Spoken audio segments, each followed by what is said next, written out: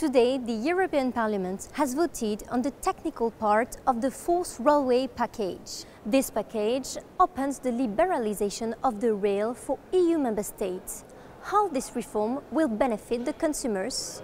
According to Karima Delli, Green member of the European Parliament, the agreement on the technical parts is a good step forward for the European Parliament. C'est bien, notamment pour la mise en place d'un réseau européen du ferroviaire, puisque ça a des impacts. Le fait de renforcer notamment plus le rail que le routier et l'aérien, c'est des impacts climatiques. On est dans des enjeux de la COP21. Et aussi, ça permet justement de garantir plus de sécurité, notamment pour les usagers, et ensuite un impact directement sur les prix des billets. This technical part of the railway package will open the domestic passenger rail services to more competition. As of 2019, it will be possible to have low-cost trains in Europe. According to Jakub Adamowicz, spokesman for regional policy and transport at the European Commission, European consumers would benefit from this reform. The consumer is, of course, at the heart of this reform. Why? Because the trains should go there where the people want to travel, not where the company feels like it should run the trains. So we are opening up the market opportunities, and it can be compared a bit to aviation. When we remember 30 years ago, flying in Europe was very expensive and you did not have a lot of routes. Most flight routes were centered around big cities. Today this is very different. We want to achieve the same with rail.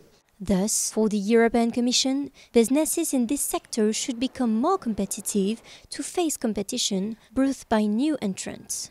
But for Jakub Adamowicz, this reform will have to ensure good quality public transport for consumers. Historically, in railways, there have been state monopolies, and these state monopolies, they include both the assurance of having very high safety standards, but also employing people as public servants, for example, in railway companies.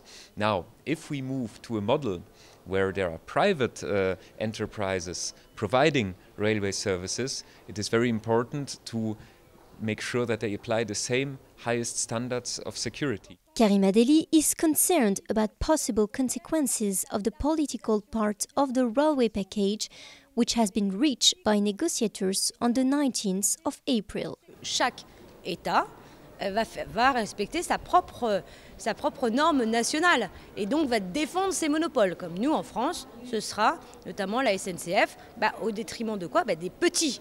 Donc c'est toujours les gros qu'on favorise par rapport aux petits opérateurs, première chose. La deuxième chose qui est importante, c'est une véritable casse du service public, puisque dans le volet politique, on pourra faire des marchés publics sans aucun critère. Troisième grand problème, c'est que chaque nouvel opérateur qui arrive sur le marché n'est pas dans l'obligation de reprendre le personnel en cours. Ce qui fait que malheureusement, ça va créer quoi? Ça va créer des licenciements. By the end of 2016, the whole package of new rules will be formally adopted both by the European Parliament and member states. It should come into force in EU member states in 2019.